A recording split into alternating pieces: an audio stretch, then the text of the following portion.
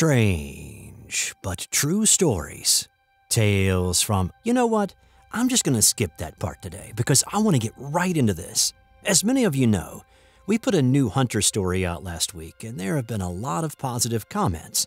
He's an incredible person who seems to be doing some pretty cool stuff and helping out a bunch of people in their conflict with otherworldly demons and such.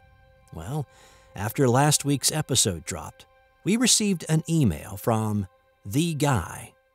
Now, I know what you're thinking. How do we know it's The Guy? Well, he checked so many of the proverbial boxes we have been given to verify his identity, along with other details that we believe only he could have known about the stories that have appeared on our channel, such as the identities of the people who shared their stories with us and other things. He said he's happy that people enjoy these stories and that the accounts are accurate. But at this point, he doesn't have interest in revealing himself and going public. He's mulling it over, and if and when the time is right, we may get a chance to interview him and let you hear his voice telling stories from his perspective. Until then, we have the email. Here it is as it was sent to us. Hello, I'm the man they call Hunter. I contacted Mr. White after a third story about me popped up.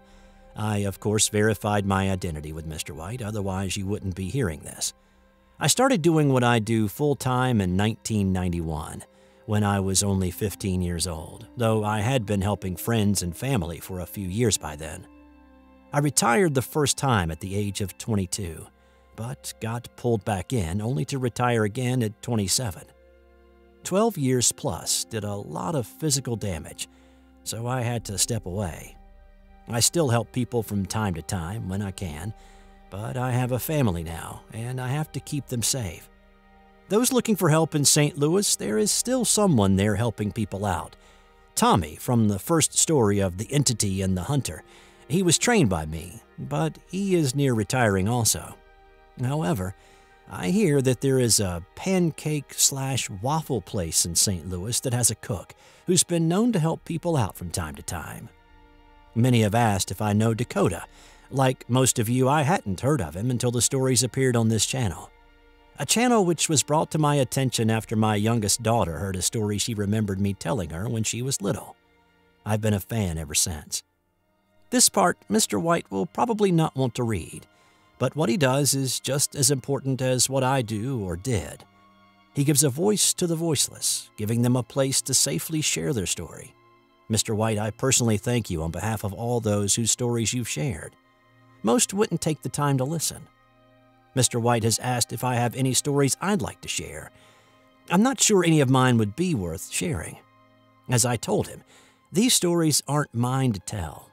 But for those stories that have been told, if Mr. White or any of you would like to hear my version of the events, given that they've already been shared by others that were there, I'd be glad to do so. I'd also like to warn everyone out there to be careful. There are people out there like Dakota and myself, but for every one of us, there are 100 more that pretend to be in order to manipulate and take advantage of people. Anyone who says they are me, they are not. I don't go out hunting anymore.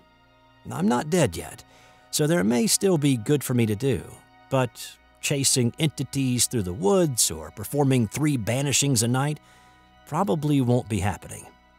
I've already explained this to Mr. White, but I'd like to explain it here as well.